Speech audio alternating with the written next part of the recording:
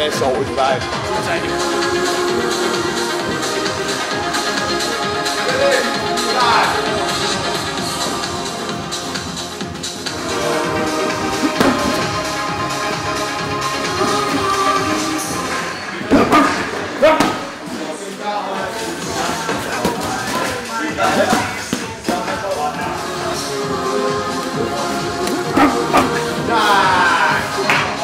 It don't seem that long ago you was out in Blackpool, was it 5-6 weeks ago? About 5-6 weeks ago I think, yeah. Made a nice winning return and looking good in doing it against Curtis Gigaro, who sometimes can make a good fighter look terrible, but not that night, mate. No, I enjoyed it, you know. Practiced a few things in gym and then on the night managed to get them off, so took a lot of positives from that really. Definitely. So, I've been watching you, I mean, follow you on Facebook and you're just showing off now, you are. You've been moving down with everyone, haven't you? Yeah, I've had some good sparring, yeah.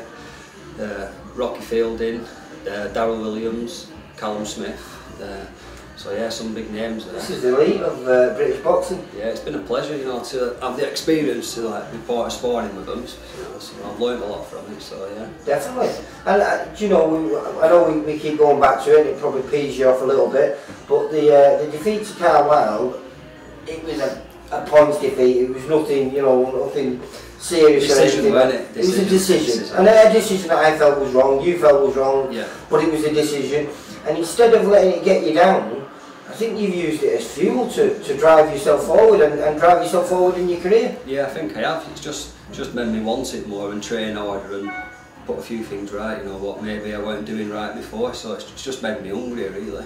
Yeah, well, I just watched you move down there with Jack McGann, who's a top MMA fighter, and he's forte, he's boxing as well, isn't it? Yeah, Jack. And that was it just 4 rounds, that was it? Yeah, just 4 threes there, yeah. Yeah, because I think it was his first battle because he damaged his leg, didn't he? Yeah, just come back in gym, so just a nice 4 rounds there. But realistic, and like you say, the people that you've been moving around with, such as Callum Smith and Rocky and all these, must give you great encouragement for these next few fights.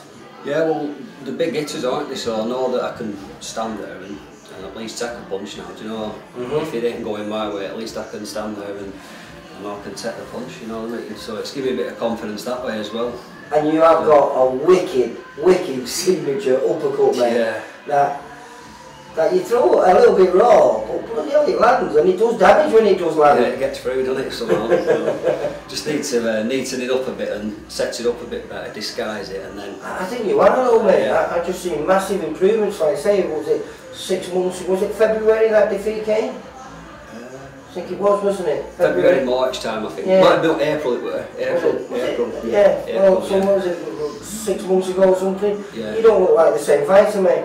No, I think I have come on loads, you know, I've been in gym as much as I can, training hard with Alex, and just had a lot of sparring really, and I think it's helping me come on. Not like saying you've had a chance to make a little bit older now. Yeah. You've got the wedding out of the way. Yeah. And which I don't think your wife would like me saying it that way, but you know what I mean. And now this has gone now, hasn't it?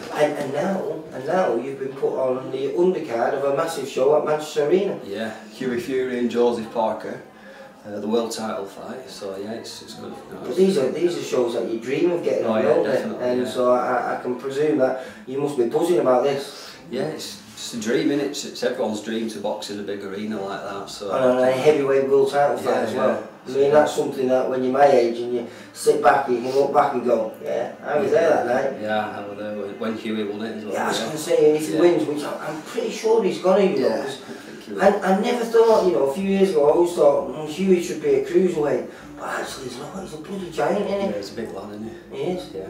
And this is another thing that you're telling me, that next fight might be at super middleweight. Yeah, super middleweight. My weight's coming down. I've stayed active since my last fight, not had any time off. So it looks like I'm going to be doing it super middleweight. So yeah, should be a bit more exciting really that way. That's impressive, that mate, because I would have never thought that. I always thought you were going to be a light heavyweight every day, and you're going to be massive at super middleweight. So hopefully you'll make some inroads, and 2018 will be the year where we can start seeing your progress and say. Get some stoppages hopefully as well. Yeah, well, yeah, quite a few as an amateur. I remember videoing one or two of them. So I know you can whack hard. Well, at super middleweight, I presume you're going to be really dangerous. Yeah, I hope so. See how it goes and then go from there, really. Alright, Mickey, well, it's been a pleasure. Yeah, I really enjoyed those 4 rounds. Yeah, thanks a lot. Looking forward to seeing you on the 23rd, because I presume you're going to go down there, because we've got a few lads on that show that night. So hopefully I'll be chatting to you with win number 4 behind your name. Yeah, definitely. Cheers, Lee. Take care, mate. Thanks a lot. Bye.